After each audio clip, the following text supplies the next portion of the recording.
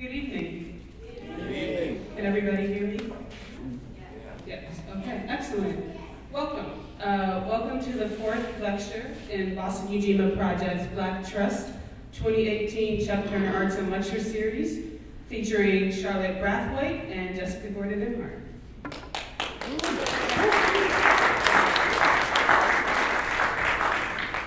My name is Mia Evans, and I'm with Boston Ujima Project. Boston Ujima Project is a community-controlled finance investment ecosystem that is democratically run by Boston's working-class communities of color. Boston Ujima Project is a concrete solution. We are creating our own agendas for our communities, and we are implementing these agendas ourselves. For those of you who are not familiar with Boston Ujima Project, we are coming together and pooling our resources in a community fund where every voting member will have an equal vote on the businesses, real estate, and community initiatives we will invest in. And we are ensuring the success of our investments by supporting them with going out of our way to shop at those businesses, advocating for policies that support our communities like paying a living wage and providing youth employment opportunities, and encouraging large institutions to contract with our businesses, treat workers justly, and give back to our communities, creating a cooperative economics infrastructure that allows us to meet our needs. Welcome. So we just screened Only When It's Dark Enough Can You See the Stars, directed and produced by Charlotte Brathwaite, who is here with us tonight. Director Charlotte Brathwaite is known for her unique approach to staging classical and unconventional text, dance, visual art, multimedia, site-specific installation, video, film, performance art, plays, and music events. Her work has been seen in the Americas, Africa, Europe, the Caribbean, and Asia, and ranges in subject matter from the historical past to the distant future, eliminating issues of race, sex, power, and the complexities of the human condition. Brathwaite is recipient of several awards and citations, including the Prelude Festival, Frankie Award, I can't read my own writing, so I might get some of this wrong, the Brown Institute Magic Grant, the Princess Grace George C. Wolfe Award, the Julian Milton Kaufman Prize from Yale, a Rockefeller residency with Kyle Abraham, AIM, and the National Performing Network Creation Fund. She has continued collaborations with noted artists such as Michelle Ledeguel cello, Peter Sellers, Flutronics, Aisha Jordan, and others. She received her MFA at the Yale School of Drama and her BA in Physical Theater at the Amsterdam School for the Arts in the Netherlands. She has been a visiting professor at Amherst College, the University of Fortaleza, Unifor, say it out loud? Fortaleza in Brazil, and visiting artist at Williams College, New York University, and Barbados Community College. Brathwaite is currently a freelance director and assistant professor of music and theater arts at Massachusetts Institute of Technology. So we will hear more from Charlotte during the Q&A after Jessica's talk. So thank you and welcome, Charlotte.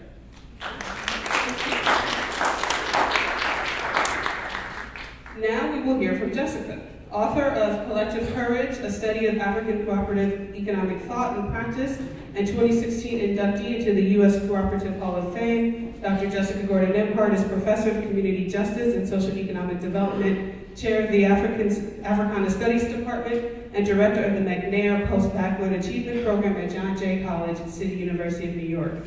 She is also an affiliate scholar with the Center for the Study of Cooperatives at the University of Saskatchewan, Canada, and the 2017 recipient of a Cask Merit Award for exemplary contributions to the field of cooperative studies, Canadian Association for Studies in Cooperation.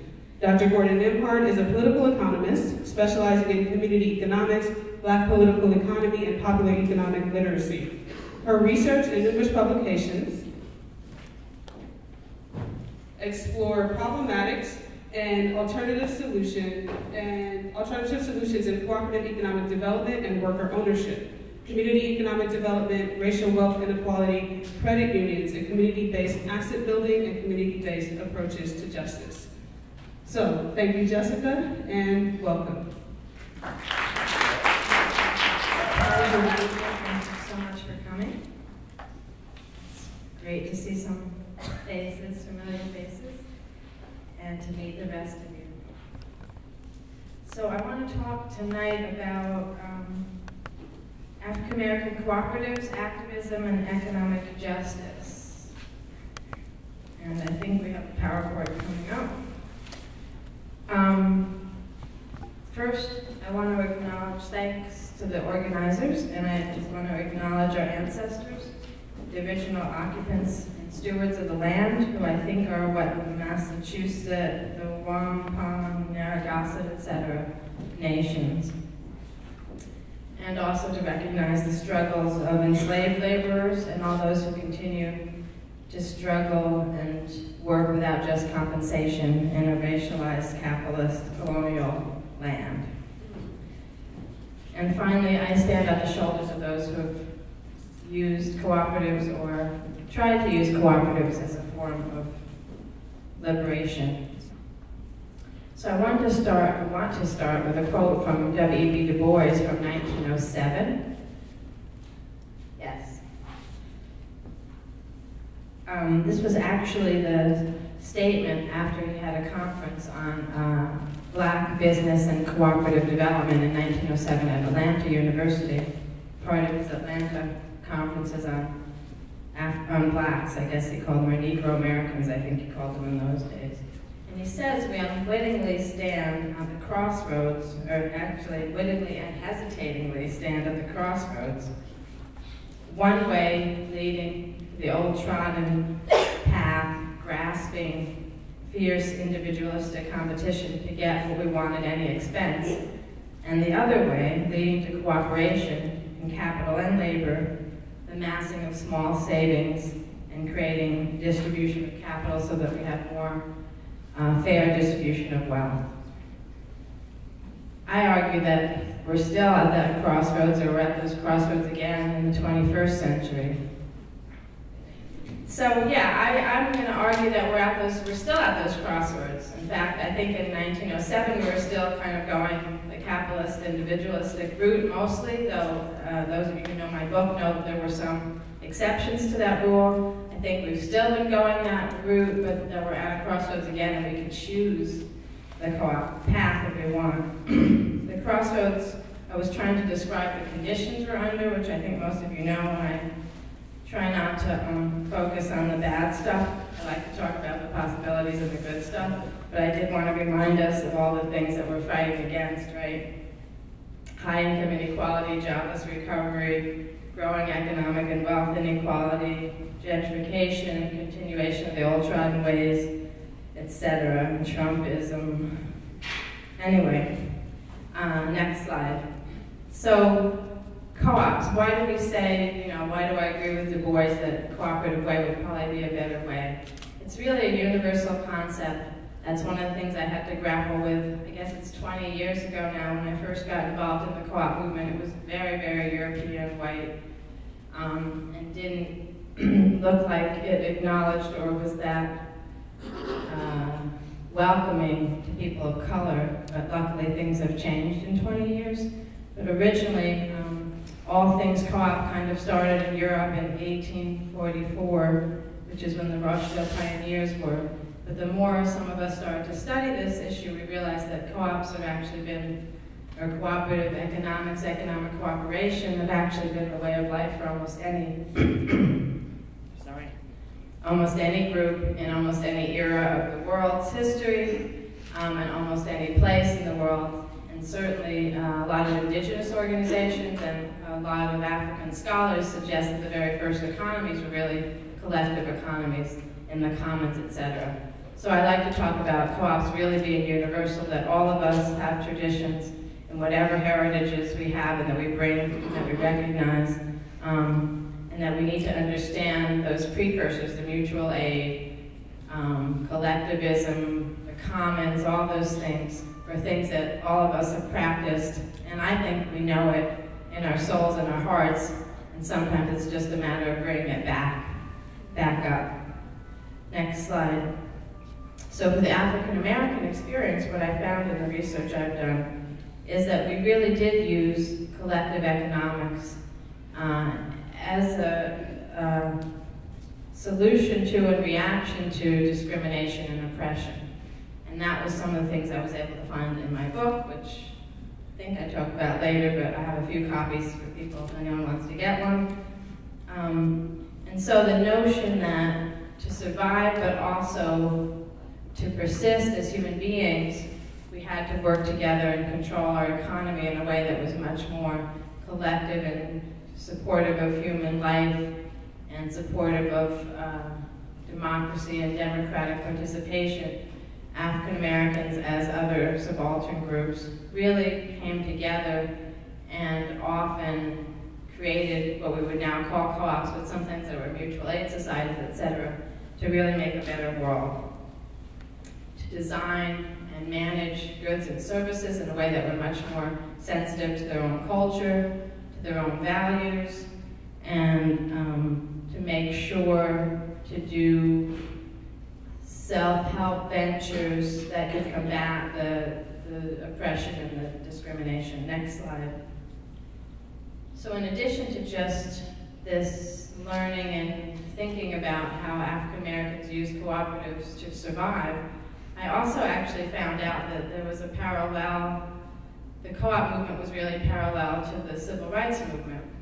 And I'm talking about the long civil rights movement, which to me is what started, actually I say here, it started when we were put on boats, forced onto boats against our will, but actually it started before the boats. We resisted before we even got shoved onto the boats and carried over to the Western Hemisphere. But that's what I mean by the long civil rights movement, all the efforts at resistance from the very early times. But since I'm focusing on African Americans, I'll focus on when we came to the shores here. And if you look at that long civil rights movement, you actually find not just the fight for legal representation and legal rights and civil rights, but also the fight for economic justice went right along with it, just became invisible in some ways. We can talk about that at the end if you want to talk about why it was invisible. Next slide. So I did find that this co-op movement among African Americans really does parallel what we would call the civil rights movement, including most of the organizations and people that we recognize in the civil rights movement. If you actually dig deeper, which is what I did, you find out they were promoting cooperative economics in their own ways, some more strongly than others. Some were trying to practice it, even though they didn't talk about it.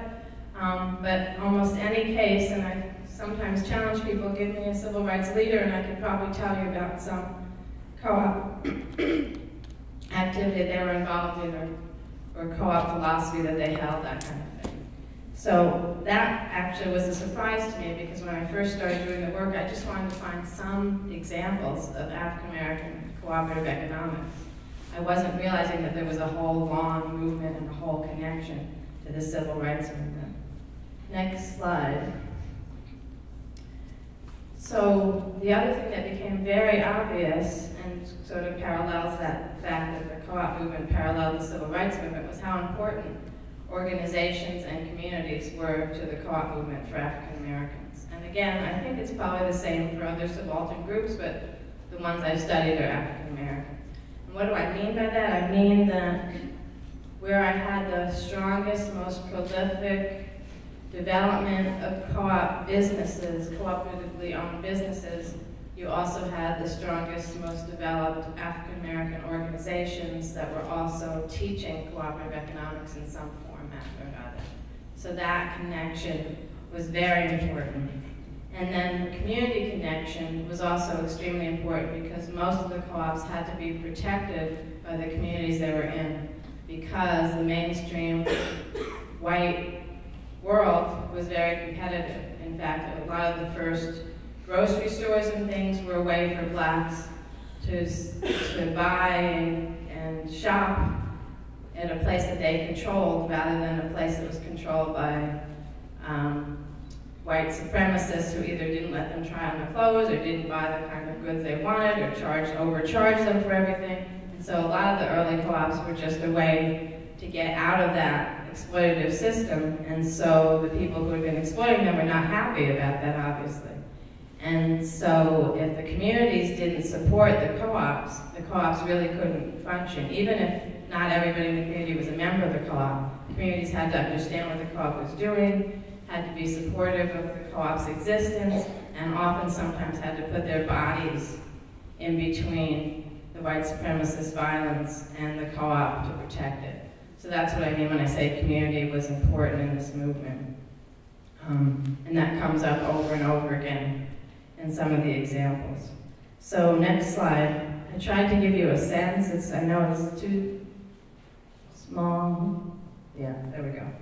Too small to see everything, but I want to give you a sense of some of the important Black organizations that promoted both cooperatives and civil rights. And I'll just mention a couple, the 1880s, and I'm going to talk more about this in a minute. The Colored Farmers National Alliance and Cooperative Union, actually a really interesting organization because it was during the Black populist movement. It was a co-op development association, it was a union, and it was a political party. And you'll see again, I'm going to bring that theme out again in terms of those connections and how important sometimes doing the politics, the economics, and the labor support all were important, what do you call them, connections and intersections that happened.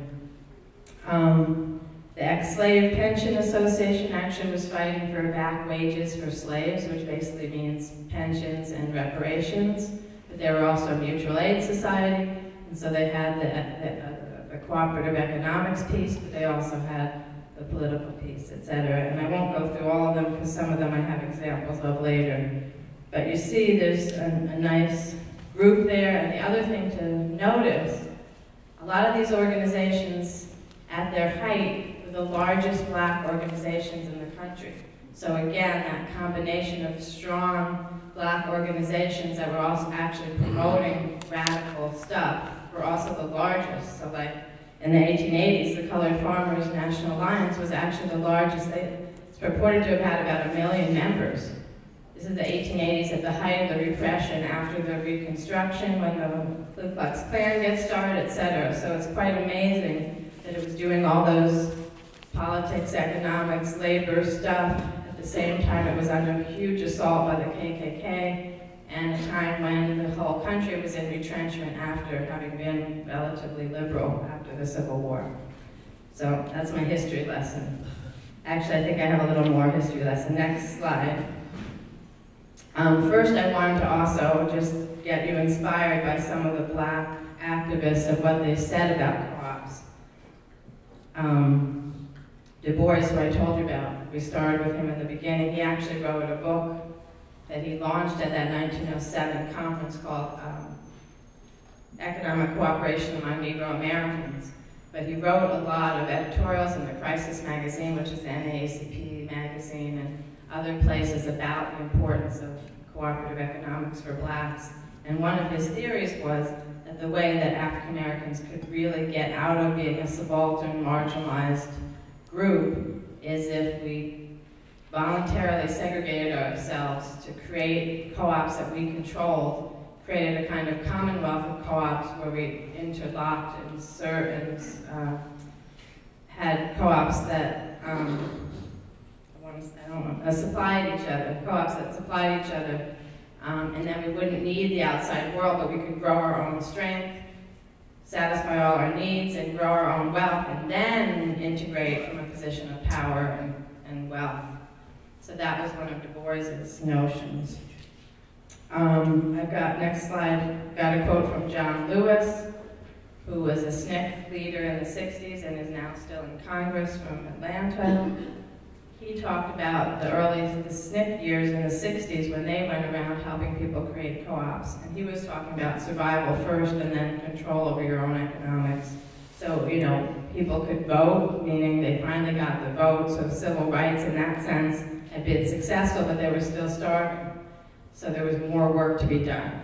And you'll see I have a theme in here that we can't really achieve true social or political rights and power without economic justice. And that's one of the things John Lewis was saying. Fannie Lou Hamer, another famous voting rights activist.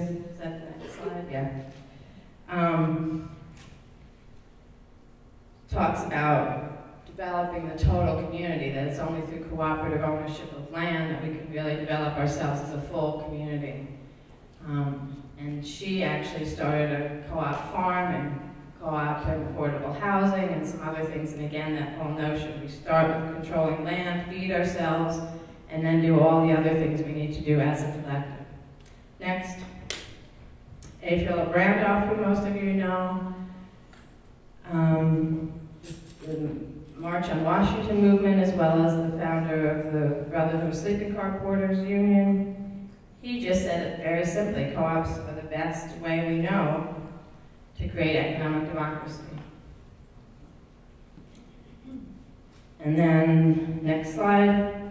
So that's my, we can't achieve political or economic justice without economic justice. And that's pretty much what all the different Black leaders said in different ways, in varying ways, and depending on how politic it was, said it stronger or quieter, depending on what context they were in. Next slide. Why do I say that we can't achieve political and social justice without economic justice? Most of you are probably here because you already understand that, but I'll go through some of my reasons anyway. One, and this actually came from Fannie Lou Hamer, because there's economic retaliation when you try to fight for your political and social rights. People in the South who were fighting for their voting rights in the 60s found this out all the time. Fannie Lou Hamer and her husband were sharecroppers. The minute they registered to vote, they came home from registering to vote and all their goods were on the street. They were thrown off of the land that they were sharecropping. And that happened over and over and over again. So that's the economic retaliation. You can't even keep a job, keep your livelihood if you fight for your political rights. So that means you need a livelihood that's not controlled by the dominant group, the masters, the oppressors, etc. And co-ops are one way to do that. And then you go use a John Lewis argument. Even if you get the vote, if you can't eat, right? If you're in a capitalist exploitative system and you can't eat, then having the vote wasn't enough. So you still need something else. You need to do something else. Also, the notion that some people can make it out, right? Can get wealth, can make it out, but then the rest of the community is left suffering. That's also back to Fannie Lou Hamer, whether it's really the total community we want to develop, or Du Bois, who also talked about that. We all, right? His second way that we could go would be where we all prosper, not just a few of us prosper and forget about the rest. So that's another reason we need economic justice and economic democracy. I also argue that with economic that we can't practice real democracy without economic democracy. Even if we all can have a say in the vote, and have majority rule and representative democracy, if you think about economic democracy and the way cooperatives and collectives work, everybody's voice matters. It's usually you're talking about a consensus rather than a majority, you're talking about equity rather than just equality, etc. And those things really matter when you're thinking about impact and how to really make a difference for, again, the total community. So that's another argument there. We also know that the wealthy rule electoral politics. So back to a Du Bois strategy, if we don't get control of wealth ourselves, if we don't get wealthy ourselves, we can't control the rest of the systems. And then finally, poverty and economic injustice actually divert our energy, right? We spend so much time trying to work, trying to make a living, trying to feed our families, trying to keep a roof over our heads. We don't have time to be activists. We don't have time to really fight the humane fight. And so they divert us by keeping us basically oppressed economically, so no matter what rights and legal things we gain, we still haven't really won true liberation. And so again, those are sort of my, I'm sure you can think of some other reasons, but those are my basic reasons why we need to really continue to fight for economic justice, that those other things aren't enough. Next slide. Ray Marshall, who actually I don't think is a black man, but he is a Southerner. He was Secretary of Labor under Carter. He also had a beautiful quote about using cooperatives for economic independence so that you could then fight for other things. So I wanted to put his quote there. And then Helena Wilson, one of my favorites who nobody knows. She was, for 35 years, she was international president of the Ladies Auxiliary to the Brotherhood of Sleeping Car Porters. And in a minute, I'll talk more about that. But she used to write articles in the Masses, is that what it was called? Black Worker, sorry. Black Worker, I think, was the Brotherhood's magazine. She used to write articles in there about cooperative economics and why all black people should learn and know about cooperatives and start them and stuff. And you see there, she talked about no race can really be an equal if it doesn't control its own economy and its own economics. And the way we can do that, again, is pooling our resources and creating cooperatives. And finally, and another one of my favorite quotes, next slide, is Du Bois actually has a bunch of great quotes, but this one I think is the most powerful because this is again about that taking control and not letting anybody else turn us around, right? We can, by consumers and producers' cooperation, establish a progressively self-supporting economy that will wield the majority of our people into an impregnable economic phalanx. So there's a lot of terms in there, right? The majority of our people, impregnable, right? Self-supporting economy, consumer and producer, cooperation and ownership, etc. But again, that's that vision, right? That we come together to do this together and then nobody can oppress us. Next slide. So that's another picture of the book. So I learned about all those people and more who support cooperatives by doing the research that then became this book. I think I probably have way too many slides, so I wanted next to kind of go through some historical examples. I have 2 slides of the benefits and components that I found in African American cooperatives, and then I may go quickly through some of the examples. And then you can ask me about some of the other ones. So let's go to important components, that's next. So again, most of you who've been in this solidarity economy work know pretty much what the components are. We need adequate resources and management, training and financing. We need human energy and enthusiasm. Sometimes we don't think about that one, but that one's extremely important when working together. We need solidarity and trust among ourselves, internal education, study groups, and public education about what we're doing and how to do it. We need local control and inter-cooperation. We need to incorporate young people, and we need to recognize women's leadership. All these things I actually found from my research, but as I said, I think anyone who does this work pretty much has realized these things. Next. And then additional benefits that we can think of from cooperatives. They anchor economic activity, recycle resources, they employ community members, donate to community, they allow us to leverage pooled resources, they promote transparency, and promote leadership. Next slide. So now I did want to go through a couple of historical examples because they exemplify pretty much all the themes I've already been telling you about the connection between politics, labor, economics, the intersectionality of things, and trying to sort of control as much of the total community as possible in order to really make real progress economically. So, as I said, I think I probably have too many examples. I'll do a couple of them, and maybe I'll skip some, and end with the young people ones that I've got, and then if you want to talk about some of the other ones that I skipped over, you can ask me about them at the question and answer. Is anyone keeping time? Okay, let me just keep moving. You can all, I'll try to tell if you guys are starting to look bored or something. I'll notice to wind it up, right? Okay, so first is really interesting, the 1880s. Populism. Oops, is that nice? Oh yeah, go next one. Yeah. Populism, labor, co-ops, all working together.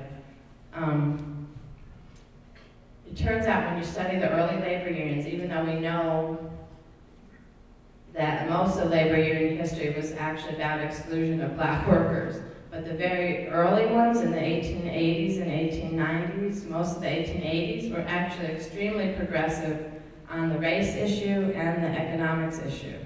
And the labor unions, like the Knights of Labor, which I'll talk a little bit more about in a minute, actually promoted integration, support for black and women workers, and co-op development, worker co-op development, so workers actually owning their own means of production.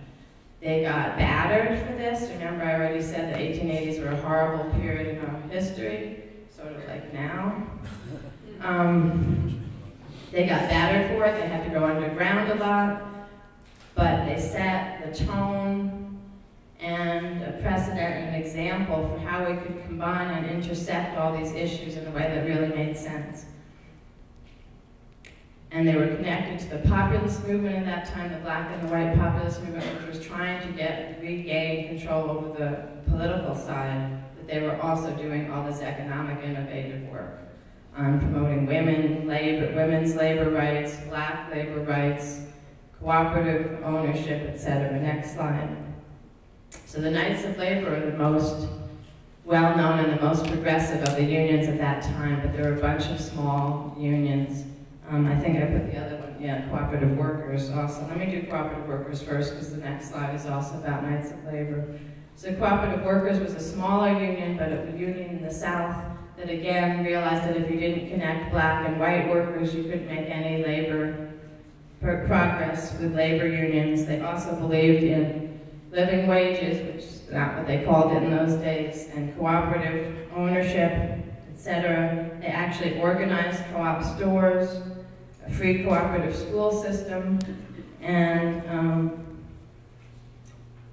electoral reform policies in any of the places where they had strong chapters.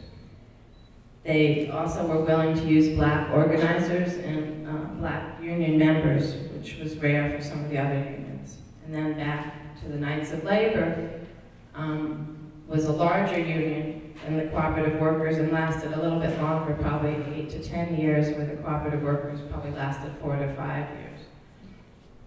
The Knights of Labor eventually, in its 10-year history, organized 200 industrial co-ops, meaning worker-owned co-ops. Pretty good track record there. Promoted women's and black leadership, as I said. Let's move to the next slide. The Richmond, Virginia example of what the Knights of Labor was able to accomplish is a really fascinating one, and then I'll move faster through. But again, it's combining the politics, labor, women's issues, black issues, co-op issues all together. So the Knights of Labor in Richmond, Virginia in the 1880s had segregated chapters. So the black workers couldn't sit in the same room as white workers because of Virginia law, but they created parallel chapters and labor districts. And the districts then came together and created a campaign to take charge of the city council in Richmond, Virginia in 1885.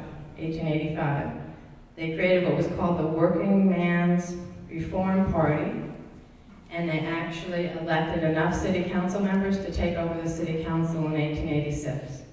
And one of their first major platforms was that the city of Richmond had to rebuild their city hall, because when the Confederacy lost at the end of the Civil War, rather than let the Union, the Northerners, take over their city hall, they burned it down as they retreated. So this is, what, 16, 17 years after the Civil War, and they still don't have a new city, city hall. But the old regime had planned to build the city hall with only white male labor. And the Knights of Labor in Richmond didn't want that. They wanted an integrated workforce, they wanted women, they wanted to use some co-op businesses to help build it, etc. Once they won the city council, they were able to put their plan into force, and they actually built the Richmond City Hall with integrated workforce, with women laborers, supporting the small co-ops that the union had started, etc. So quite an incredible feat that we hardly ever hear about, nobody ever talks about. So that's the kind of thing that was happening. Again, remember this is 1880s, so this horribly repressive time. The Ku Klux Klan is killing people and massacring people, etc. But they're still able to do in pockets throughout the country. We're able to get these incredible coalitions going. Next slide. Out of the Knights of Labor became the Colored Farmers National Union, and not National, whatever, Association and Cooperative Union. I can never remember the names of anything, sorry. So the Knights of Labor are going underground more and being driven underground and made to disband. The blacks are forming their own union now, realizing they need to be able to control their own union a little bit more. Though, to tell you the honest truth, their executive director is a white man out of Texas, because they still needed a white face to conduct some of their negotiations and business. But it's an organization that becomes, as I said, about 1 million strong. Started in Texas, and started again as a political party to counteract a lot of the regressive politics, but also it's a cooperative development association and a union of black farm workers and black farm owners. So it also has a lot of tensions because you have landowners and farm workers all in the same union, so that they had to struggle sometimes with what that meant and what the relationship between the landowners and the farm workers were, et cetera, et cetera. But they had a vision of that it would all become cooperative ownership, and so the farm laborers would become co-op owners with the landowners, et cetera. You can go to the next one. I think I said most of this already. The other interesting thing about the Colored Farmers Alliance was how much it took over most of the South for that 4 to 5 years that it was strong, and the ways that it educated its members to really think about, as I said, this intersectionality of owning your own businesses, fighting for land ownership as well as workers' rights. They started some what they call exchanges, which were co-op, what we would call now a co-op grocery store and the lending exchange, etc. The Colored Farmers Alliance was actually really under attack by white supremacist terrorism, and there's some great research done about a massacre in Mississippi in 1886, where the white supremacists actually killed, I think it was 120 co-op members. And then the black co-op had actually shared a co-op with the White Farmers Alliance, and they forced the White Farmers Alliance to throw the blacks out of their co-op and not allow them to use their co-op. And they forced the black co-op to stop printing their newspaper. So you can see they didn't like the information that was happening as well as the economics. Okay, next. Then we fast forward to the 1930s, another period of very prolific co-op development. The Young Negroes Cooperative League started with a call to young Negroes by George Schuyler in his column in the Pittsburgh Courier, that it was time to think about a new way, that the old folks were more interested in capitalism and security, and it would have to be the young blacks who would take charge and make a new world and start a whole set of interlocking co-ops around the country. Their plan was to ask everybody for $1. This would be in 1930, in the middle of the Great Depression. If everybody paid $1 a year, they would have 5,000 people join. They would have $5,000 to use as a co-op development fund. They never got more than about 400 members, but the idea, again, was really important, and they had this notion of a co-op commonwealth. Their founding conference was in December of 1930 in Pittsburgh. They had 20 to 30 delegates, people who had committed to being members of the Young Negroes Cooperative League, but they had 600 participants. Just imagine, right? I don't think we've ever had as large a black co-op conference since then, and this was in the height of the Great Depression.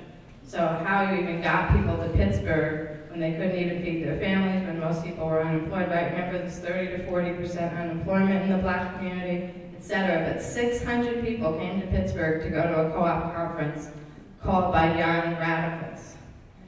And that's where they elected George Schuyler as president and Ella Jo Baker. Anyone remember her? This is her early years, right? This is 1930, not 1950 or 60. But Ella Jo Baker gets elected to be the executive director. They both live down the street from each other in Harlem, and they run the Young Negroes Cooperative League from Harlem. They run the Young Negroes Cooperative League from Harlem in the 1930s. Next slide. So they end up with about 400 members at the height. They have a second conference in Washington, D.C., and talk about a third conference in New York. They end up, as you see the list there, they have councils or chapters in New York, Philadelphia, Monmouth, Pennsylvania, Pittsburgh, Columbus, Ohio, Cleveland, Cincinnati, Phoenix, Arizona, New Orleans, Columbia, South Carolina, Portsmouth, Virginia, and Washington, D.C. And they do start some co-op stores. They never get to the vision that they have of co-op commonwealth. They wanted to start credit union stores, factories, regional associations, and then the national associations. They never do all that. They do end up with newsletters, co-op education, and they end up around a whole era of co-op development in the Black communities. In fact, Ella Baker wrote a document. I think she documented about 30 co-ops around the country in the 1930s that were owned by Black people at that time. Next slide. Their mission was to empower youth and women to really promote the cooperative economic strategy in the Black community. And Ella Baker's first speech at that Pittsburgh conference is a speech about the role of Black women in the cooperative movement. So she's already thinking about how important it is to look at women's roles in the Black community and to look at women's roles in the co-op movement, and that's what she's promoting most, as well as the economic empowerment of youth. Next picture is Ella Baker. The young one, probably closer to when she was in the Young Negroes Cooperative League, and then the one you all know from her SNCC years over there. I'm going to skip the Consumers Cooperative Trading Company. That's Jacob Reddick, one of the founders, and I'll do quickly the People's Consumer Cooperative because I don't talk about that one as much. Somebody asked something? Chicago. The Rosenwald Apartments. I don't know if all of you know your history about Rosenwald Apartments. There were Rosenwald schools, Rosenwald Apartments, and Rosenwald actually held economic conferences. In 1933, Du Bois was actually their keynote speaker, and he talked about co-ops then too. The Rosenwald Apartments were these affordable apartment complexes that African Americans were in, and I think it was a co-op. The members, the residents, created this food co-op called People's Consumer Cooperative Incorporated. They were boycotting the local chain stores in Chicago. They created their own buyers club. Then they went and visited the co-ops in the one I just skipped over, the one in Gary, Indiana, and learned from them. And they came back, and by 1937 they opened their first store. The next year they opened a credit union, and then they opened a meat market, and continued to do that throughout the rest of the 30s. They were also able to distribute dividends. So again, that whole notion of sort of a co-op society and multiple different kinds of co-ops existing, connected to their housing, but then becoming a community. Next. I'm also going to go a little bit faster through the Brotherhood of Sleeping Car Porters. I mentioned the quotes from A. Philip Randolph and Helena Wilson. The Brotherhood of Sleeping Car Porters, if you know about them, is considered the first major independent Black union, at least in the 20th century, because remember, Colored Farmers National Alliance was also an independent Black union, but that was before the AFL days. This was the first one created after the act from the New Deal. I forgot what act that's called. Anyway, but in addition to being a union, they also were promoting consumer cooperation, especially credit unions and stores, partly because they again had this notion of recirculating dollars in the Black community. They realized that with the wages the men were getting as sleeping car porters, now that they were unionized, they were actually middle class under Black standards. And the women, especially the ladies auxiliary, was the wives and actually the maids who were in the union.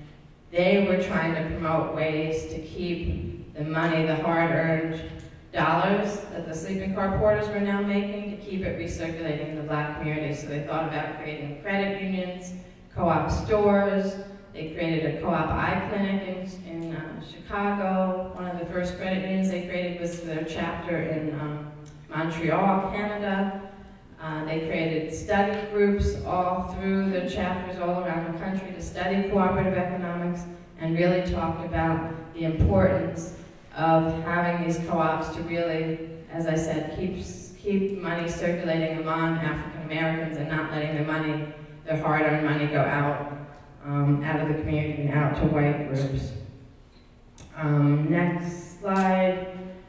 So the Ladies Auxiliary actually very early on asked their members every year to actually read co-op materials. So they had them subscribing to the CLUSA magazine called Cooperative something. They had them reading co-op articles and things like that, again, as a way to understand what was happening in the co-op world and how to help them to move toward creating cooperatives themselves. And so the study circles were really important, as well as the creating some co-ops when they could. Next slide is the study circle. And then let's get to the further in the 20th century. I'll quickly do the Black Panther Party, and then the Jackson Cush Plan, and then we'll end with some youth examples. Does that sound good, or are you guys bored already? You can hang out a little bit longer. Okay, so the Black Panther Party. Again, another group that you don't think about co-ops when you think about them, right? You think about gun-toting, by any means necessary self-defense. But what else were they doing for self-defense? They actually realized they needed a whole community development program. And if you look, there's actually a book out now which lists all 30 of their community projects. But almost all of them were some kind of collective, cooperative, mutual aid kind of programs. And the point was that they said, we're trying to create a new society, but while we're waiting to be able to get this new society going, we have to survive, and we need to survive in the way that we want our new society to be, which means helping each other, working together, etc. So not only did they do the free breakfast programs, and during the free breakfast programs, they're actually teaching children, right, not just Black history, but about how to create a better world and a better system. They had free health clinics. They had free transportation for the elderly, free transportation to the prisons. They had shoe factories. They had, cooperative shoe factories. They had cooperative bakeries. They had a collective news program, which is one of the ways they made money. They actually created newspapers that they sold on the streets, but the newspaper business that they created was a co-op. They did co-housing, and it goes on and on and on. As I said, there's about 30 programs if you look at them. And so they're actually practicing cooperative economics as they were a political party, right? That was part of their strategy. And as they were doing the other political, social change stuff they were trying to do, they were living and practicing cooperative economics as best they could. I was once on a panel with a woman who wrote a book about their health clinics. And one of the things that I cannot forget that she said was when she went to the library at Berkeley that houses the papers, most of the papers for the Black Panther Party, and asked them where their pictures were of the Panthers in the health clinics and Panthers in doctors, what do you call it? Scrubs. Scrubs. They told her, and this was like 5 years ago, 4 or 5 years ago now, they told her that it was the first time anyone had ever asked them to see those pictures. They're always asked for the pictures of the guns and the guys standing, you know, defense stuff, but they've never been asked about the community support stuff. So luckily she put a bunch of those pictures in her book, so they're out there now. But anyway, that's the Black Panther Party. So again, this notion of the connection between political, social, and economic justice, and that you really have to have all of them operating together. Next, I'm going to skip the Federation of Southern Cooperatives, but it's our largest, longest living regional association of cooperative development for African Americans. It's 51 years old. It's headquartered in Atlanta and spans 7 states. Let's do the Poor People's Corporation. Yes. So in '65, also similar to what the Black Panthers were doing in Jackson, Mississippi, the SNCC had orchestrated a People's Corporation project, which again was creating cooperatives. They had 13 producer cooperatives, a marketing co-op, a sewing, leather, and wood crafts, over 800 members. Most of them were former sharecroppers moving back into the city. And again, this was sort of a survival plan, but also a notion of this is how we need, what we want to do to live together, etc. And then, next slide, fast forward to the 21st century when we get Mayor Chokwe Lumumba in Jackson, and then trying to recreate, actually even do better than what the Jackson Poor People's Corporation did in the 60s, but have another, again, a whole municipally led program to do, especially worker co-ops in Jackson, Mississippi, a predominantly Black city, right? Have the mayor's office be supporting technical assistance and incubation of co-ops and co-op education, having the mayor's office help transition semi-autonomous city government agencies into co-ops, especially starting with sanitation, and the whole, are we up to Jackson Kush? Yes, sorry, couldn't remember if I told you to move to that slide. So again, the whole sort of notion of a co-op commonwealth again.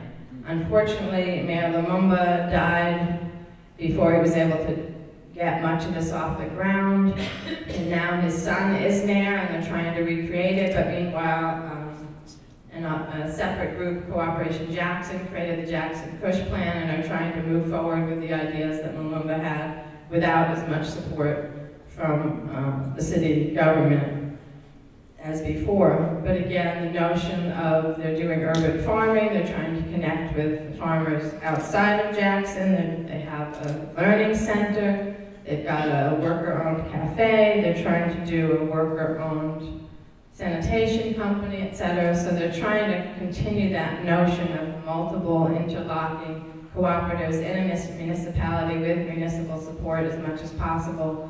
Municipal support including education, loan funds, and technical assistance. So we'll see, we're hopeful about what will happen with that. Next slide. Next slide.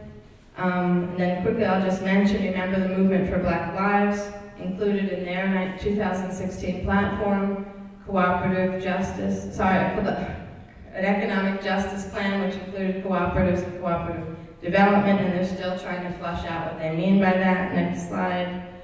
So again, we see, sort of like with the Black Panthers, sort of like with the Colored Farmers Alliance, this connection, right? Not only do we have to protect our own lives and be anti-police brutality and anti-oppression, but we also have to have economic justice, economic democracy to make these things work. And so I want to end with this notion of young people learning, taking charge, and creating these kind of co-ops. Next slide.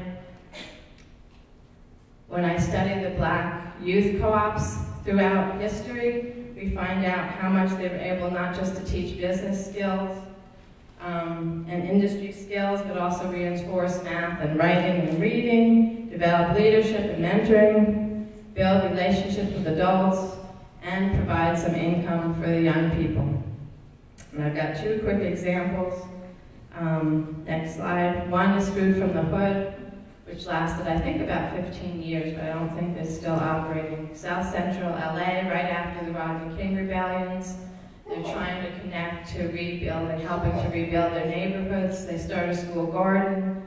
They start out giving the food away free to the homeless in their neighborhood. They learn about farmers markets, start selling in the farmers market. They start to learn some business skills and realize that if you create value added, you could make more money, so they decided to make salad dressing out of some of the herbs that they grow in the garden.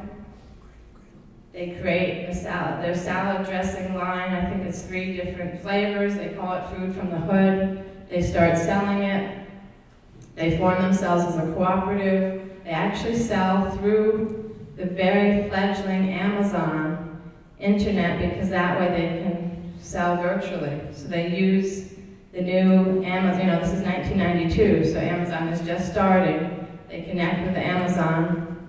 They sell their produce through Amazon. Sorry, not their produce, their product, their salad dressing. The interesting thing that's really exciting about that is that they voted that half of their profits should go into a college scholarship fund. And then remember, these are high school kids. So by the time they have members who are graduating, they actually have enough money to go on to high school. So their graduates now start thinking about, they have enough money to go on to college. So these high school graduates who are in this co-op are now thinking about college and able to afford it. A side comment about that is once their school sees that they have youth who actually now have money to go to college, they start a college prep program. So again, you see all these connections, right? So the young people, trying to make change in their neighborhood, changing their own lives, creating money, right? Generating income, using it to do something more, and then the adults coming and supporting that, new things happening in their schools. And I think, as I said, they lasted about 15 years, which is a pretty nice, pretty good strategy. And then the last one is Toxic Soil Busters. Who can't love the name? This one is, again, solving community problem, young people solving community problem. This time the community problem is lead poisoning, not from the paint, but from the brown fields in their backyard. So Toxic Soil Busters, these are teenagers who are seeing their younger siblings get lead poisoning because they're playing in their backyards. They start learning about lead poisoning. They join an environmental justice, environmental racism campaign in their neighborhood against the brownfields, etc. They learn how to do the soil testing, or actually they find a place to send soil to be tested, but they learn how to take the samples. And then they teach themselves lead abatement processes, doing raised beds, what kind of vegetation to put to pull the lead out of the soil, and they create this co-op that does lead poisoning education and lead abatement processes. And so at first they realized they had to train people, thank you so much. They had to train people themselves in how to do lead abatement, but they also had to talk to their community about what the problem was before people would hire them to do the lead abatement. So they end up doing skits, and then they realize they want to do video, so they also teach themselves video production. And they create a whole business, mostly from a summer program at a nonprofit called Worcester Roots. So anyway, the education piece, the video production, then the lead abatement process itself. And if you go to the next picture of them, you see they've got the the creativity, right? They're Toxic Soil Busters. So the other thing, again, it's really interesting when you meet some of these young people to see the maturity, right? They're running their own companies, they're earning money, etc. I remember one young lady was telling us one day, it was really hard to still sit in a high school classroom, because here they are running their own business and training people on stuff, and that they still have to sit there and be treated like babies. And then they were upset because some of them wanted to run for the board of the U.S. Federation of Worker Cooperatives when they were under 18, but nonprofit law, you have to be 18 or over to be a board member, so they were upset about that. Anyway, you can see how, running their own company then made them very sophisticated and mature enough to do a whole lot of other things, including complain about the rules. So, I think I'm done. I might have a summary slide. Yes. So those are the accomplishments. I think we kind of mentioned all those accomplishments already, right? Not just the quality goods and services, saving costs, increasing incomes, combating discrimination, increasing stability, creating jobs and saving jobs, providing independence, developing wealth, and developing leadership. And then my last slide is about transformation. The co-ops have really helped people to transform themselves, their societies, the kind of work they do, especially worker co-ops have been able to really transform the nature of work, etc. And so that's why we talk about the importance of cooperatives as part of a liberation movement, and why we talk about economic justice as being as essential as any of the other pieces of the justice fight. Thank you. I think I have one last slide together. We can win. Thank you very much.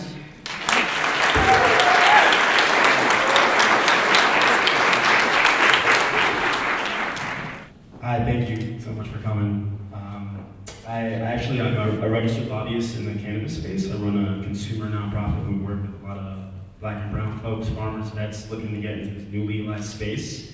And we actually successfully passed a cannabis co-op license here in Massachusetts. So, however, the issue I'm seeing as someone who works in policy is the barriers to entry at the political level for co-ops. I feel like a lot of elected officials only know capitalism. They don't really understand co-ops. And also, I read your book, like I told you when I saw you, changed my life.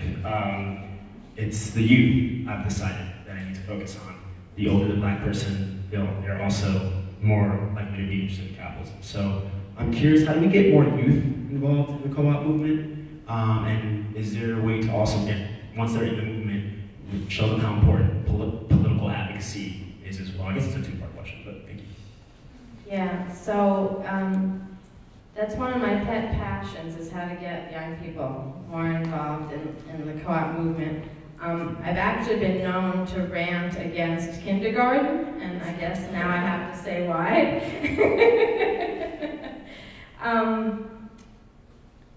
I think we have to start teaching people as early as possible about co-ops and how to operate in co-ops and how to work together and do conflict resolution and do consensus building, whatever. And one of my problems with kindergarten is that it's really the place where we start to teach young people how to be capitalist workers, right? We teach them how to sit quietly, how to listen, and regurgitate what they hear, right? You're not supposed to touch your neighbor or talk to your neighbor. In fact, by first grade, if you collaborate with someone, that's cheating, right? So then how do we expect them to learn how to collaborate and cooperate in business if, in school where they spend most of their lives, they're told not to, don't talk to your neighbor, don't touch anybody, don't do this, right? So if we really want to change stuff, I think we have to start in preschool and kindergarten and really teach them to be cooperators and to understand how to work together and how to get multiple voices and how to make decisions together and how to do stuff. So I don't know exactly how we change kindergarten, because most people love kindergarten. It's like people give me these looks like, is she the one that really says, we have to get rid of kindergarten? But the good stuff about kindergarten we can leave. So I think but we do have to rethink education. I mean, the thing that's on our side, though, is if you read the latest pedagogy stuff, most of the latest thinkers in pedagogy are back to talking about how we need to work together, how people peer learning, right? Peer-to-peer learning is the most effective way to learn, that people learn better in groups, etc. So we're actually starting, if you really listen to the educators, it's not happening in the schools, but at least the theorists have now come back to that notion that we really need to get people working together and learning together. So we need to figure out how to promote that better. Then I think we need to do after-school stuff, right? We need co-op academies everywhere. We need these in-school stuff. We need these nonprofits after school. We need, right, to be doing this. Any of the other stuff we do, we could do it, have the soccer game, but then have an hour of co-op stuff. Or collectivize the soccer teams or whatever. Anyway, it seems like we've got to figure out how to put co-ops into all the things we do with our young people. The other thing about training young people more is that parents come out, right? They want to see their young people do stuff. So if the young people start a business or have a stuff, the parents are going to be there, usually. So I think that helps us with getting the parents there. And the policy side, actually, again, a lot of the successful co-ops, like Cooperative Home Care Associates, actually part of their whole process was to do policy as well. The way that they were able to get people to pay living wages to home care people is because they actually formed a coalition with all the home care businesses in New York State, especially New York City, and got New York City and New York State to reallocate more Medicaid money to home care. So the whole industry was raising its prices so that their higher prices were competitive because the whole industry raised their prices. Federation of Southern Cooperatives advocates all the time for the farm bills and other stuff with the federal government to increase money to co-op development, money to small farms, that kind of stuff.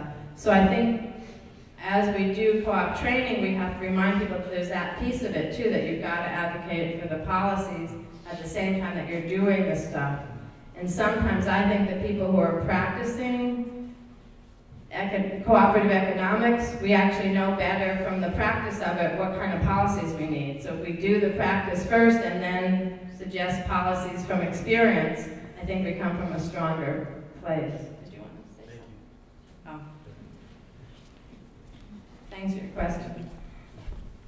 So I'm Nina Estrella, and first I want to say thank you for talking about peer learning. As I teach at Salem State currently, and there's a lot of, that's my pedagogical approach, and there's a lot of unlearning that has to happen at the college level with exactly what you described. One of the things that you talked about that really caught my interest was the Colored Farmers National Alliance had to have a white executive director to do a negotiation.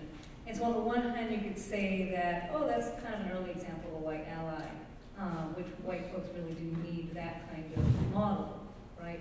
But I'm curious to what extent, if you know, if you could speak to the kind of tensions and conflicts that were there in that relationship, and maybe how some of it was overcome in that relationship of having a white face, having the negotiation on behalf of people of color. Yeah, thanks. That's a great question also. So yes, we want allies, we want white allies, we want coalitions. For the Colored Farmers National Alliance and Cooperative Union, it was, my understanding from everything I read, it was a continuous tension. So it was sort of pragmatic. They needed it pragmatically, and it sort of worked. But it was always a tension because even though, as we said, pragmatically it was the only way to get some of the negotiations going and to get them seen as a legitimate organization, it also perpetuated the notion that they can't lead themselves, even though, as we said, this was a huge, right, a huge effective organization during its time. But yet it still had that notion, well, of course it has to be run by a white guy because black people couldn't possibly do that. So in some ways it undermined everything they were doing at the same time that it was making it possible for them to do what they were doing. It looks like as things were going bad, as the organization was dying, which was in the late 1880s, partly it was dying because of the white supremacist terrorism against them. It was also, it looks like it was partly dying because the tensions between the white leadership and the rank and file were getting worse. There's a cotton workers strike that happens that apparently their executive director called it, and so it became associated with the Colored Farmers Alliance, but it actually wasn't a Colored Farmers Alliance project. But he called it, I forgot his name now. Anyway, he called it was kind of a failure, and so there's some speculation that if he hadn't been, that it helped people to feel like the alliance was not successful and that the alliance was being run by rogue people or whatever. So I think some of the problem is who the leadership is and what the leadership is. Some of it is how people perceive it, right, again, thinking that if you don't have it. I think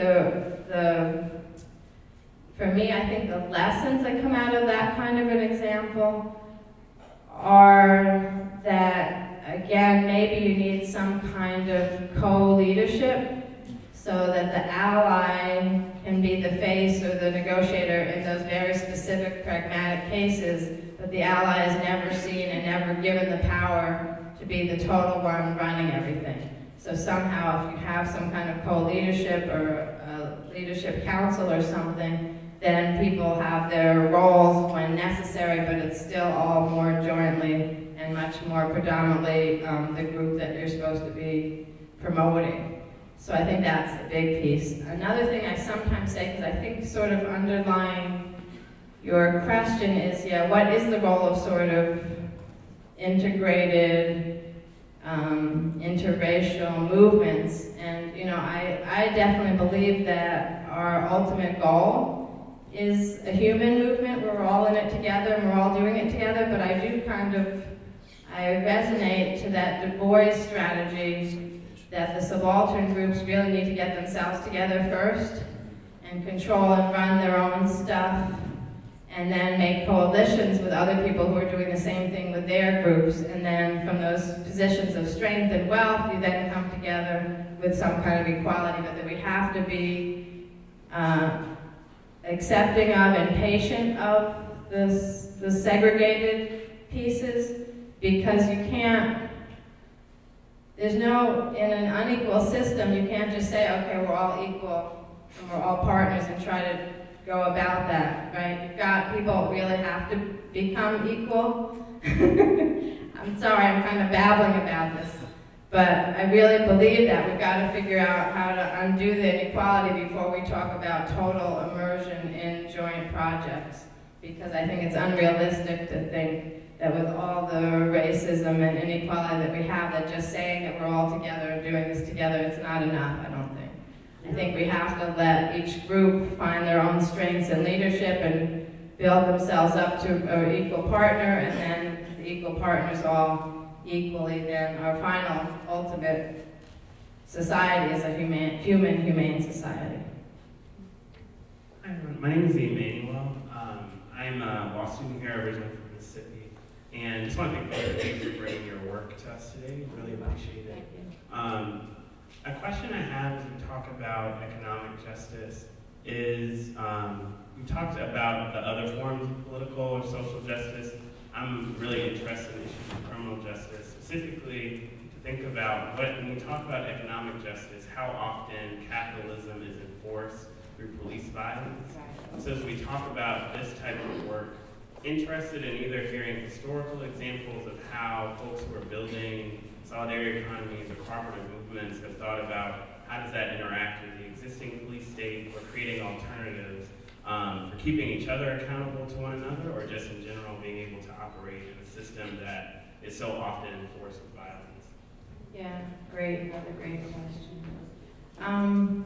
So I've been struggling with that too.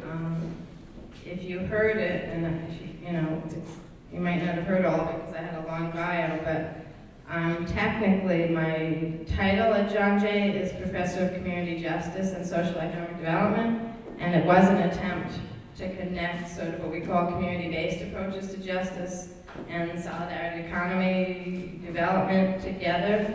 I'm still struggling with what that really means in terms of alternatives to police and policing and police violence. But one of the things, and I still haven't really published anything on it, but I've been trying to argue, is that we can't really have public safety if we don't have economic prosperity, in our communities. And so creating these structures that give us control over our own economy can help us also to create public safety and, in some senses, police ourselves. I'm toying with whether I believe in a cooperative police system or not. I think it has possibilities, but I haven't quite figured out how we would do it, whether it would really work or not. But I think that might be an important thing to think about. I think also, other kinds of alternatives. I've been learning about the sentencing circles and things like that, that some Native groups have done. I think we need to put together sort of a whole menu of different ways that people self-police and do the policing that's much more right. But I am also one of those believers that we would reduce a lot of our need for policing if we had prosperous communities where people were owning and running businesses together and making it so that we all had what we needed to live, right? So I really do believe that, but I'm not naive enough to say that that's all we need. And again, it's going to take decades, even probably longer, to get to a system where everybody's prosperous and everybody's working together on that. So in the meantime, right, what do you do? So I think we do need to figure out more humane ways. We need to stop police from being able to do the kind of violence that they do against our people. So some of it is going to still be advocacy and fighting and demonstrating, but also more of us need to kind of put together what we think the alternative should look like and get places that will let us try those alternatives, right? There are not a lot of examples, or I did not find a lot of sort of solidarity economy or collective examples of taking charge. The closest thing is like the neighborhood watch kind of stuff, where people police themselves, but that's still kind of violent, right? So it's not really, I don't think it's totally the answer we want, but it is more about self-policing as much as we can think that might work. But then the problem is, how do you professionalize that, or how do people get trained to do that? So I think we're still working on that. I would actually, you know, I'm an academic and a researcher, so my first thought is to get people together in a conference and let's start sharing best practices and ideas and talk about these things, you know, from a real perspective of really trying to make change, because I think that might help. I am working right now on worker co-ops in prisons owned by incarcerated people. That's sort of my other new passion, aside from changing kindergarten. And that one, you know, is problematic too, because some people say it's just reform. You're just going to make life in prison a little bit better. I actually am hopeful that it's more than just reform, and I think it is important if you have incarcerated people owning their own co-ops, that could transform prison as well as transform the people. So I'm hopeful about that. The examples in Puerto Rico really excite me because those are the ones where they're totally controlled by incarcerated people themselves, not by outsiders or other correction officers. So I think there's something there, but again, we still need to think about it much more clearly, and then it's also not clear whether it's legal in the United States, and every state has different laws about it, so it's going to be a hard, you know, it's not like just getting a federal law passed. Any place we do it, we're going to have to study what the state laws are and how to handle that, because it's state co-op laws and state laws about prison ownership and stuff, so. But I think, again, that if the more we think out of the box about those kinds of possibilities, the better chance we have to do something.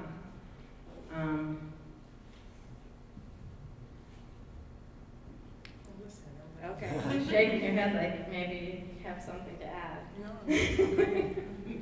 Oh, we still have a line, I'm sorry. Okay. Come on. Hi. Thank you again both so much. My question is actually for Charlotte. I think it's very rare, in my experience, that an artist has the ability to travel so much and to show their work in so many different places.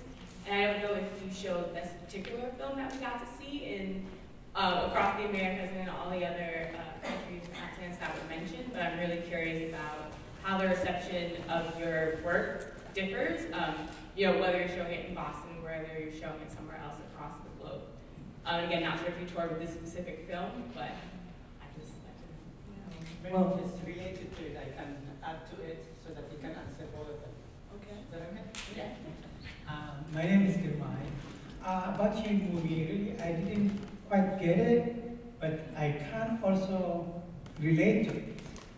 For example, I'm an immigrant from Eritrea, and when I see in the street all these mothers, you know, they came here and wearing, you know, their own, you know, traditional clothes, and walking together, I can feel that they are out of space.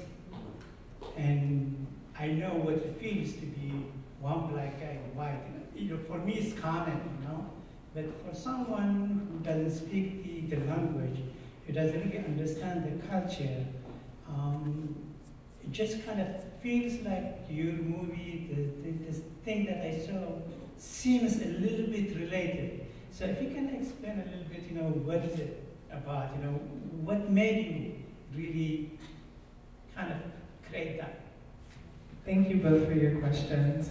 And I just want to say thank you for having this event. This is kind of incredible. Mia, amazing work. And all of you for showing up. It's actually quite moving. I teach theater over at MIT, and I'm always telling my students about the importance of community and building communities that accept you for who you are and what your ideas are and where you can speak freely. So it's really great to be welcome to be a part of this one tonight. Thank you also for your work, so important. Okay, so I'll try to say succinctly what the film is about. So back in 2017, I got asked by my collaborator on this film, who's a visual artist, Abigail DeVille, if I would work with her on something that, a big, large-scale project she was doing at the Whitney Museum of American Art in New York. And she has been working with this speech from Martin Luther King's Mountaintop speech for a while in some of her recent projects. And so I decided that I wanted to we've been collaborating for years, and always, my role as director is to try to get her work integrated with people, so that it's not just you're looking at art on the walls, but actually an audience can feel invited into that. And so the title of the movie is called Only When It's Dark Enough You Can See the Stars. That's a line from Martin Luther King's Mountaintop speech. He gave it the night before he was assassinated. And so within that speech, he talks about, very eloquently as always, but really what was moving to me about that speech, specifically different from all his other speeches, is that he talks about having a dream and meeting the creator, and standing at the steps of the creator's door, and the creator asking him, what period of time would you like to live in? And, of course, he's in the 60s, and we understand all the arguments and the struggles that Black people were facing, or people in general, poor people were facing back then, because he had already initiated his Poor People's Movement, right? And so it's such a beautiful speech. I encourage you all to go and listen to it. But within the speech, he goes back to, Aristophanes, and he goes back to meeting Martin Luther, and meeting all these incredible people throughout times, watching the pyramids get built, and he decides that actually where he wants to sit is exactly where he is at the last few decades of the 20th century. And why? He says, because only when it's dark enough you can see the stars. Only in the darkness can we actually start to begin to see other possibilities for change. And that just moved me incredibly.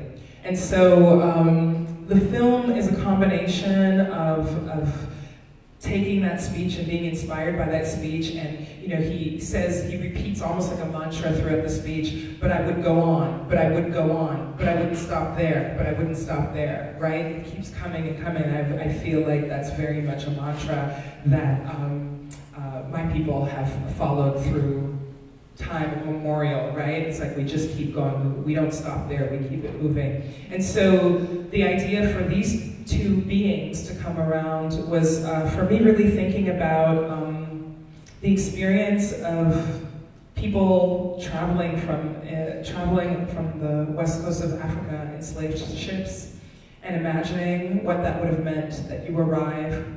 Not only are you stolen, right? You're captured, you are held in dungeons for 2 weeks to 3 months, maybe longer. If you're a woman, you're probably raped. If you're a man, you're probably sodomized in some way or beaten up.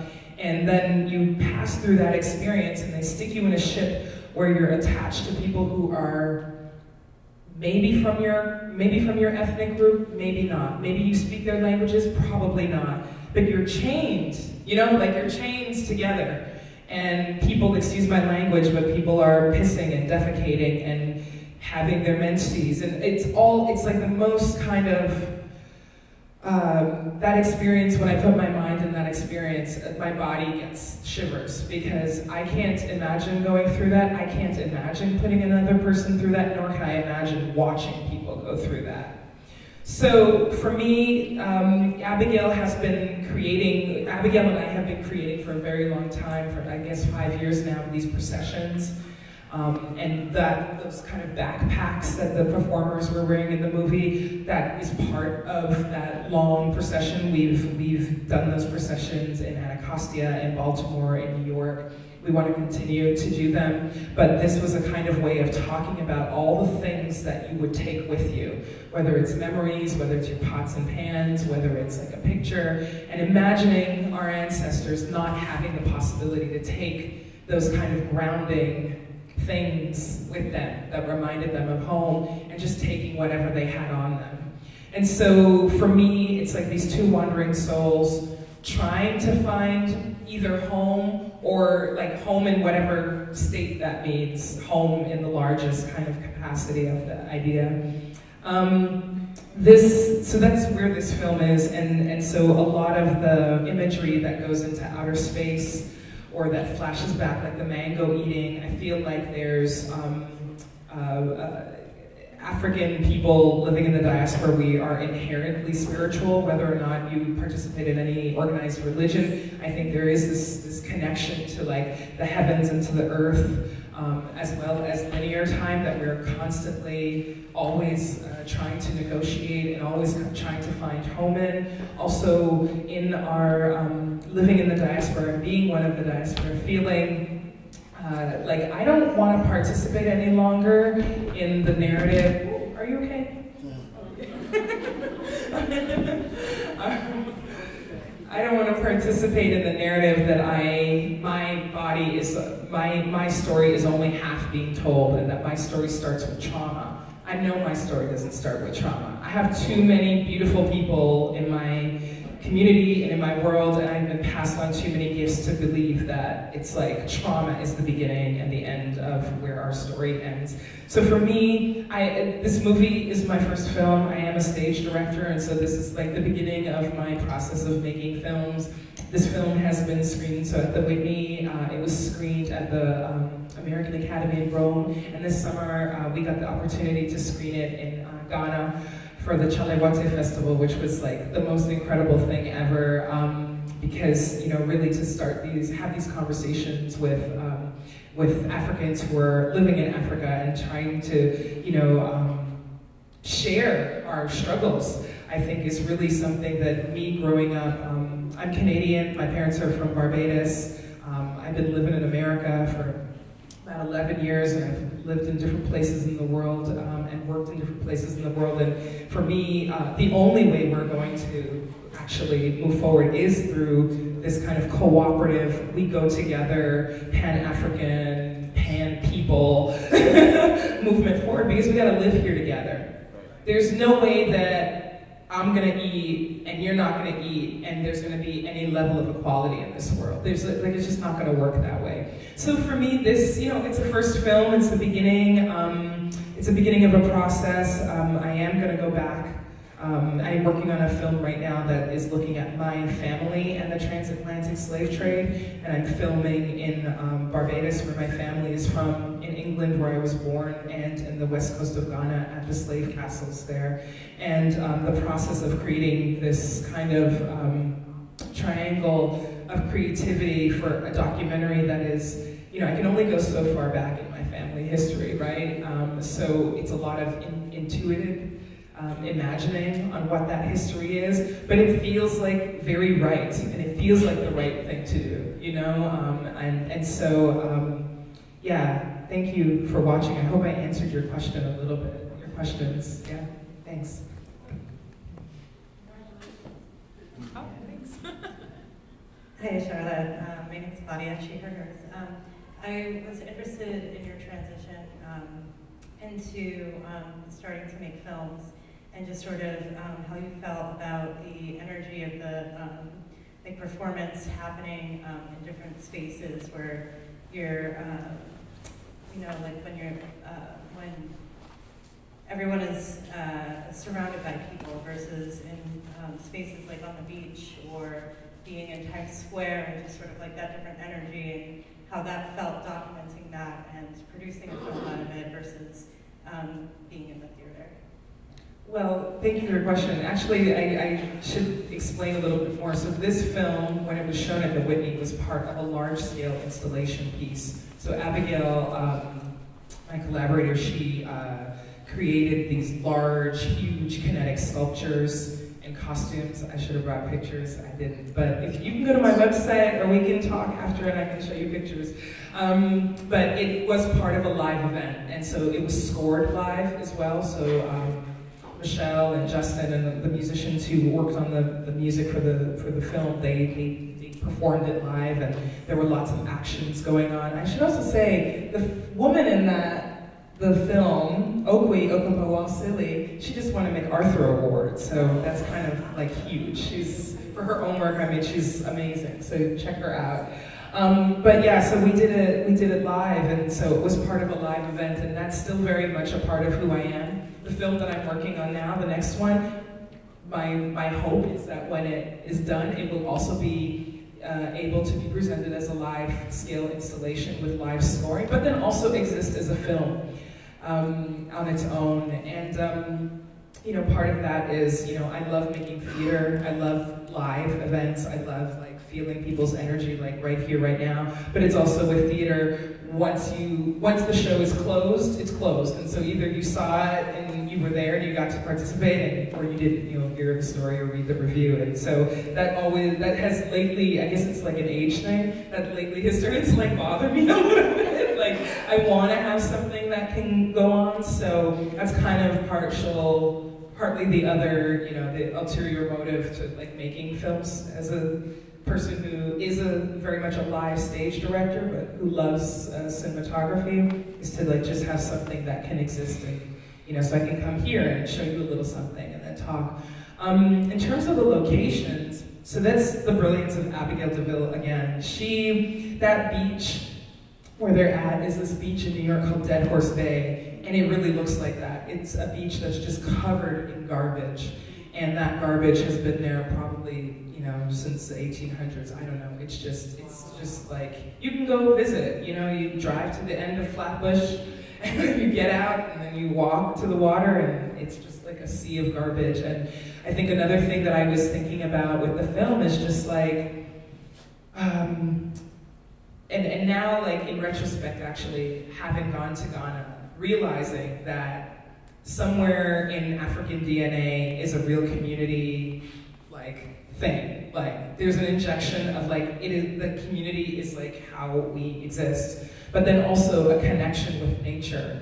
And Dead Horse Bay is simultaneously, like, a really beautiful place, and, like, it's terrifying because everything is dead there. There's nothing alive there. Even we shot some scenes where they were in the water and they're covered in plastic because you wouldn't want anything to touch that water, you know? And I think we're really ignoring the environment, and so that was also something that I wanted to just have in the film. But, you know, there's this kind of garbage of things, and then the kind of garbage that people put out, all this commercialism, you know. I mean, part of my reason for even making art is so that I could redefine how the world sees me and people who look like me. You know, like, I refuse to be defined by the commercial culture. And so for me, like, having those two contrasting spaces, and there's a third space in the film, the kind of dark room that they're in, and for me that's really like this dream space of like, what was home like? You know, it's like there's a child there, they're eating mangoes, they've got their jewels on. You know, it's like a space of perhaps idealism, or maybe the calm before the storm in some respects. So I hope that answers your question a little bit. Yeah, I mean, I think it's definitely on a continuum, and even though, you know, there's the end of the credits, it still is undulating, and you can just still feel that pace and what you were talking about with Kate's speech as well. So I'm happy to see it live on the different iterations. Yeah, thank you. question. Yeah, this is the last question. That's stuck in there. I have one last question about co-ops. So trying to create a movement inside of capitalism, I've been in organizations that have ended because people running the organization got infected with hierarchical structures, patriarchy, and things like that. So I wanted to know if you had any insights about longevity to keep this going, and how to keep those toxic mindsets at bay. Thank you. Oh gosh, you guys are asking hard questions. That's another one that, with the answer, I guess, is complex, and we don't have great answers, but I'll give you some thoughts. The first thing, I think, is the continuous education principle, in the International Co-op Principles, I've found to be extremely important, literally. Like, you can't stop learning together. So a lot of the co-ops got into problems when they didn't think they needed to keep learning together. Part of it is the new people coming in don't get anywhere near the same kind of education the first people get. They don't even understand why the co-op was started and that kind of thing. If you stop learning together, you don't, you lose some of the trust fact, right? Because learning together really helps to build trust, and when trust starts to go, you have a chance to rebuild trust and that kind of stuff, so if you don't do enough of the learning. So the strongest co-ops that I found really did have that some element of continuous learning together. Sometimes they recognized it, sometimes they didn't recognize it, but you just, in studying the case study, you could see that even if it's only some elements, and then continuing to have really strong orientation for the new people, and continuing to educate your community, your clients or customers or the community, because that's the other thing. Sometimes the community starts to take the co-op for granted. And then remember, I said community support for the co-op is also really important. So you can't let the community forget why you're there, or what you're doing there, or that you're a part of the community, because then you lose that connection as well. So the education piece, I think, is essential. The other thing, for the African American cooperatives that I studied, they really, most of them went under more because of sabotage than because they did or didn't do something internally. So that's the next problem, right? And by sabotage, it could mean no financial support, so that all the banks, agreed not to support the co-op, or it could mean, actual white supremacist violence of trying to burn down your co-op or discredit everybody who's in the co-op. So there's a whole range of sabotages, but most of the co-ops, from the ones that lasted 2 years to the ones that lasted 18 years, a lot of why they quote-unquote failed or went under was for things outside of their control. But that also means we've got to figure out how to stop the sabotage, right? So that's where having allies, getting more policies, educating people about how to defend themselves, making sure the community defends you, right, is also important. Then I think the other lesson on the business side is twofold. Even though we realize that co-ops are social economic development, so they have a social part, they are still businesses. So you have to make sure the enterprise is strong. So you have to keep, that's another part of the keep learning, not just how to run a company with other people, but how to keep innovating so you keep your company strong. It still has to at least break even. It has to bring in money, it has to cover its costs, it has to perpetuate in some way. So you do have to keep an eye on the business side. I mean, the hopeful part is when we study co-ops versus other small businesses, co-ops actually last longer than other small businesses. And I think partly it's because two heads are better than one. You know, you've got people sharing the risk, making joint decisions, whatever, but also I think because of all it takes to start it up, right? It takes more to start it up, and so it's going to take more to end it. So that's the positive side, is they tend to have better longevity than small businesses in general. But we do have to pay attention, I think, to the ways, the things that do undercut it. So not understanding how to work together and make decisions together. I think we all need to do more conflict resolution skills, right? How do you work together when people don't agree? Because that's the other thing. After the founding members tend to agree because they came together for a very specific reason to create the co-op. But when after the founding members, not everybody has that strong sense of mission and why they're there. So then it's even more important to figure out, well, how do you resolve conflict? How do you come to consensus? Things that we don't necessarily think are that important, but really are, I think. But that's still education, so I keep coming down to education, education, education. And then, you know, my Pollyanna side really believes that the more we have people practicing real cooperation, the stronger we are against the outside forces and even against capitalism, and the more we're going to force the capitalist system to recede. But I don't honestly know whether that's a 10 or 20-year thing or a 100-year thing, right? But I do believe, especially when you talk to people who are practicing cooperators, it really is a different mindset, and you approach the rest of the world in a different way. And I think the more we support each other in that, right, I think that's going to be important too, right? So the more we say, okay, well, we're not just going to act this way in our co-op, but we're really going to demand this in our city council. We're going to demand it at the PTA, where our children, you know, we're doing stuff for our children. We're going to do it in our family, right? Somehow we've got to practice it other places too, and not think it's only that we're going to do it in our co-op business or in our co-op housing, which I know co-op housing places have a lot of trouble with actually operating cooperatively. But that's again where the challenge is. We need to challenge ourselves to really do it in those settings and then spill it over to any other setting we're in, and require ourselves to keep practicing it wherever we are, and I think then we can keep perpetuating it.